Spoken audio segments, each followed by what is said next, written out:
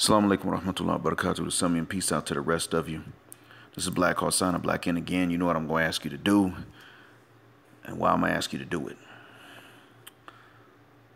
I learned two things a little while ago from my non-ADOS wife, and I'm just going to talk about them, tell you what they are, and I'm going to jump off because it's late and I want to go to bed because I'm a lazy nigga and it's my weekend. First thing I learned from my ADOS wife, my non-ADOS wife, sorry. I learned that apparently I'm more select than what I thought I was. And I've learned that I'm more attractive to look at to women than what ADOS women ever let me know. Now, I knew I wasn't ugly.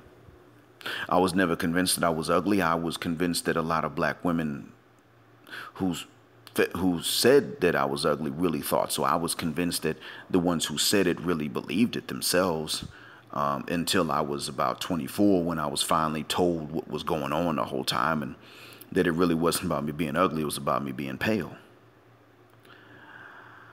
But I still didn't understand how far women's expressions were from their true opinions until earlier today, when my wife said something, and the way she said it was as though she took for granted that I already knew this. Like it wasn't any news to me. She's asked me before a certain question, and I gave her the honest answer, but she forgot about that today when she was talking. She sort of took for granted that I must have known this. And I was able to conceal my surprise and my shock. But it explains something else I'd heard before. That's the first thing. Now, I say this for this reason. And that is that I'm damaged goods. I became damaged goods trying to impress the ADOS bitch, Sapphire. Not every last one of them was a ratchet. Most of the time they were not. That was the whole problem. I became broken trying to impress the ones that weren't ratchet because they had the same standards as a ratchet while they were swearing up and down that they weren't like the ratchet. All the confusion and mixed messages and the lying did a number on me. And I became damaged goods because of the years of confusion and mistreatment and gaslighting. I'm not the only man, and that's why I'm talking about this. If I was the only guy, I'd say, okay, well, what the hell did I do wrong? But we're now finding out through social media that a lot of us didn't have to do anything wrong. We were simply targeted for fuckery in the first place. Simply put, we had those kinds of faces. They didn't have to be ugly. We simply had innocent faces, and that's all it took. That was enough. We were marks. We were targets, and we had to do and be and know more than other guys had to do in order to get the same results. And what I'm coming to find out is that this was for nothing, but I always know something. I always know that there are other brothers that were better than me and they went through worse. So if I went through this, what did a lot of brothers who are better than me go through? Brothers who got better memories, mentally sharper than I am. They had to go through hell. That's not fair to them. I mean, what I went through was a lot of confusion, but this means that some other brothers must have had to go through absolute, even worse treatment. The few times I was threatened with violence or had a woman swing at me, and I didn't even connect all the time. I only got hit a few times. Other brothers out there, they must have been hit more times. So what this means, again, they got quite a few brothers out there walking around that are damaged goods, and they're damaged by the ADOS woman. They're damaged by Sapphire. Whether she's the ratchet stereotype of Sapphire or whether she's Sugar Hill stereotype Sapphire. Whichever one. Damaged by Sapphire. And the damaged goods to this day. So what this means is that there are certain things they cannot do to make women happy because they simply don't even know about these things. Or they've been told and convinced that that wouldn't work anyway. And they really believe that women would not like X, Y, and Z. Or they've been shown that anything they do is subject. And that's the most common thing. They've been shown that anything they do and anything they say is subject to be misinterpreted in whichever way she has to view him to not like him. So if he holds the door open, he's disrespecting her. If he doesn't hold the door open, he's disrespecting her. Now do you get it? It's fucked up, isn't it? I need to quit cussing. Sorry about that. But you understand, they got a lot of brothers out there walking around. They've been broken. They've been lied to. They've been deceived, damaged, and now they really would not know. The only thing they know is that they're going to be judged very harshly by the ADOS woman or by the Western white woman. Even if they're really smart, they really know that, because a lot of brothers don't know that the Western white woman is going to be even worse because they ain't dealt with her. They know good dudes that have, but they ain't dealt with her. So I'm going to go ahead and say it.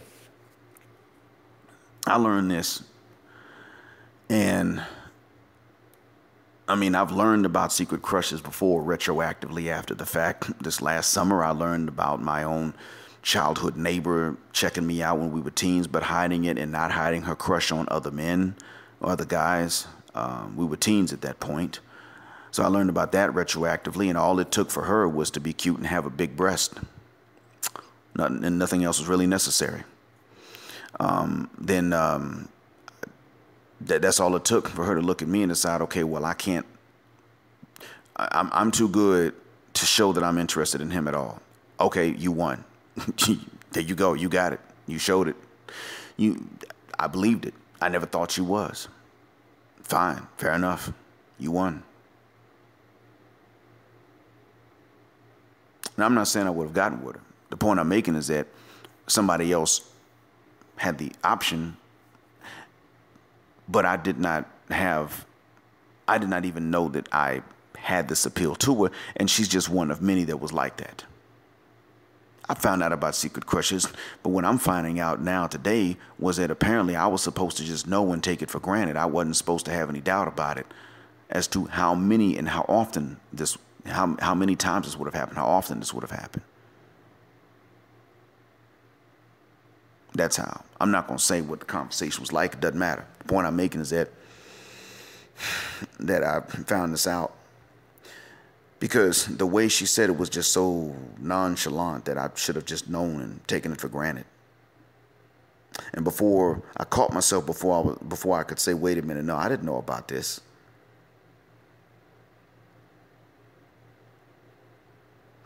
That's the first thing I learned.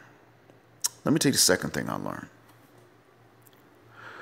I learned that in her community and in any other community, since we like to say that everybody's better than we are and act like every other community is not broken and we're the only ones who are, because in the United States, we only get to see the ones that the U.S. let in anyway.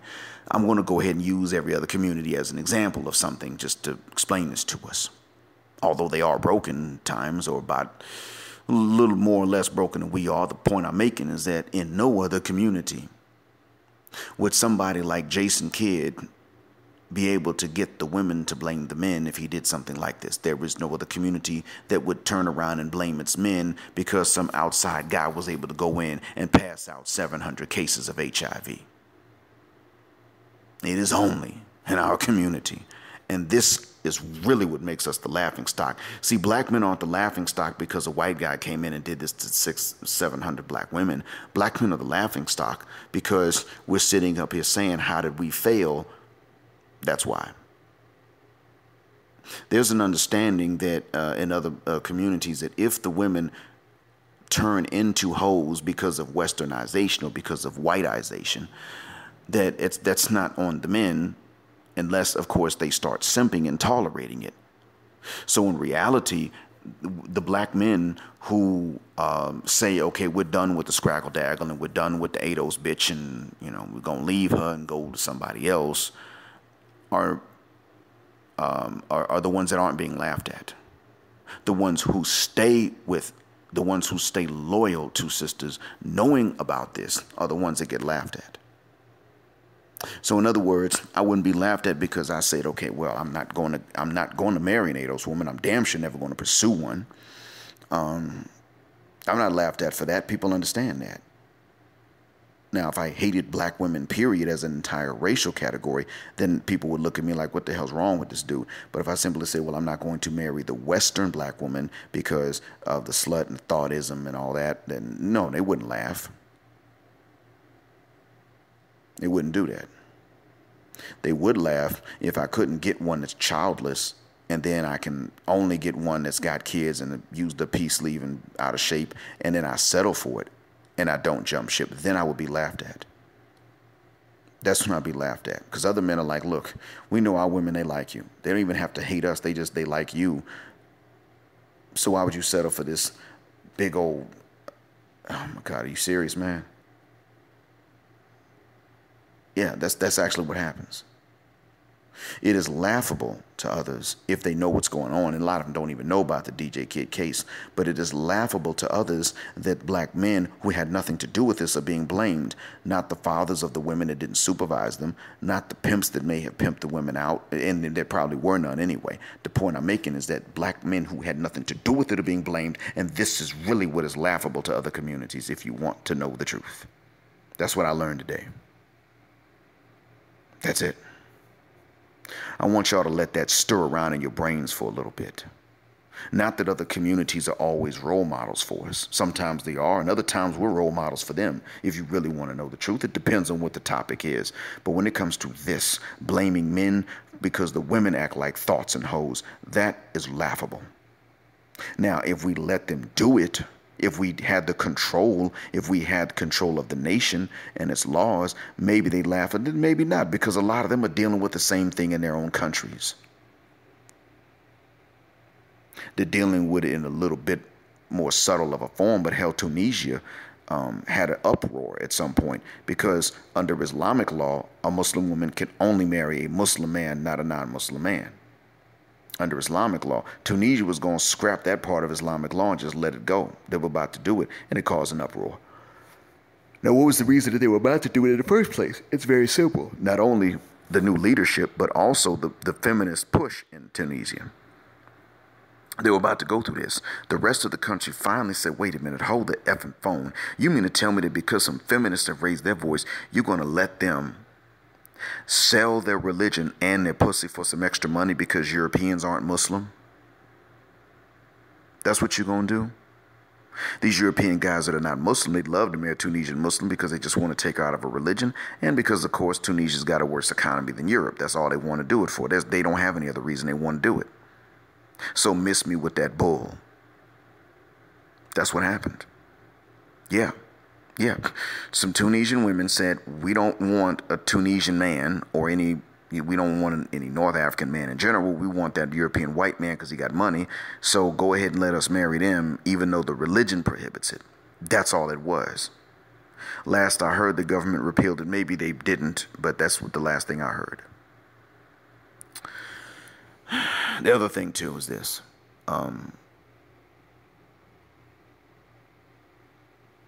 Other thing is that at the end of the day, and this is not a third thing I've learned. I said I learned two things today, but this is just a part of the second thing I'm getting at. And that is that nobody thought to blame the Tunisian men because of the money they don't have. Everybody understands that North Africa in general was impoverished relatively because of the French colonization and the British colonization and the Italian colonization. Everybody understands that. Everybody gets that. They didn't impoverish themselves. They're just doing the best they can considering it. Everybody knows that. The Tunisian women who were feminists were silenced, and they were laughed at for trying to blame Tunisian men for being poor. Same thing happened in some other places too. You've got a whole culture. Do you think it's Thai men that are going and buying up all that punani in Thailand? Actually, a lot of them are doing it. That is true. Many of them are doing that. But by the same token, they're not buying up the majority of the punani. Nobody ever stops to blame. Nobody thinks of blaming Thai men because Thai women are selling the pussy to survive in that economy. It doesn't cross people's minds. And you got fathers in these rural farming villages who will say, we're not going to be able to raise this much. But you're pretty, you're cute, you need to go to the city and sell that pussy and send some money back. Daughter, you do have this. No one stops to think and sit up and point the finger at Thai men in general, even because of those who openly tell their daughters, go to the city and sell that vagina. Because Buddhism's not that strict against prostitution anyway. That's what's going on. That's actually what's not going on. Nobody sits up and says, well, the Thai men are failures and they're not protecting their women. You got a whole nation, and Dave Chappelle did a joke about this. In the Philippines, you got a lot of men that got emasculated because their wives were able to find jobs before they could abroad. So their wives are working and sending money back home while the dads are home with the kids. That's real. Nobody sits up and blames the Filipino men because everybody understands that the Philippines got colonized by Spain and then by America, and the impoverishment is just part of institutionalized economic white supremacy. Your nation's not white, and it's not siding with white against black, so therefore it's going to be impoverished. End of story. Nothing else. That's what's going on. They're not being blamed for these things, and they're victims of white supremacy as well. But we are being blamed because we got victimized by white supremacy, and we're being blamed for everything and given credit for nothing even when we do it right. My wife said to me, Blackheart, I know you care about black folk in general, but I'm just going to tell you straight away. It's not worth it to go and try to fight. If you ever did have to go back stateside, just look after you and your daughters and me. Don't try to fight for your people because they ain't worth it. My people ain't worth it. I tried this with my people, and she's talking about an African nation and they're Muslim, and she was like, my people ain't worth it. There are certain un-Islamic customs that we're holding on to, and finally the youth are getting rid of them, but the youth are also involved in gangs and drugs. And you can't tell them to get out of it. They're not going to listen, not to me, not to you, not to anybody else. Let them take themselves out. Once someone tells them this is not the way to go, and they know it because they're Muslim, let them go and take themselves out and get out of the community. We don't need them. We need them gone because they're willing to go into drugs and gangs when they don't have to. You're dealing with the people that are willing to get involved in every type of psychological abuse of each other that they don't have to. You can't save them from this. It's not your fault that this guy went around and stuck it in how many women did you say he gave AIDS to? Black. I was like, between 600 and 700. Okay, that many. Wow. Something's got to be so wrong for him to be able to do that a man like you can't possibly be responsible for that. That's what she explained. She pretty much said that we who listen to them blame us are insane for even listening to that. She came to that. That's what she said to us. Said to me, why would you even let them finish a sentence if they tell you that? So this guy does this. You didn't do it, and you're being blamed. But it's your fault. You had nothing to do with it. You didn't even know what was going on. You were here when it happened, but somehow you're at fault. No. In my community, the women that had nothing to do with this wouldn't be blamed. How would the men who have nothing to do with this be blamed? The man that will be blamed is the man that has something to do with it, starting with the guy that did it. That's what she told me. But not only that, the reaction of the community when I told her about that, because she asked, that had her putting her head in her hands as if to say, why would you do that? Why would they? It's just like the robber blaming the victim for having valuables in their home. And that's why he had to break in and steal them. It's like that. That's how she compared it. Oh my God. I can't go back and fight for Black America if I wanted to. Anyway, as a Muslim, hijra, meaning flight or relocating to a position where you're strong and more able to practice your religion, is a valid concept. And to be able to practice my Islam and my blackness, I had to leave the United States.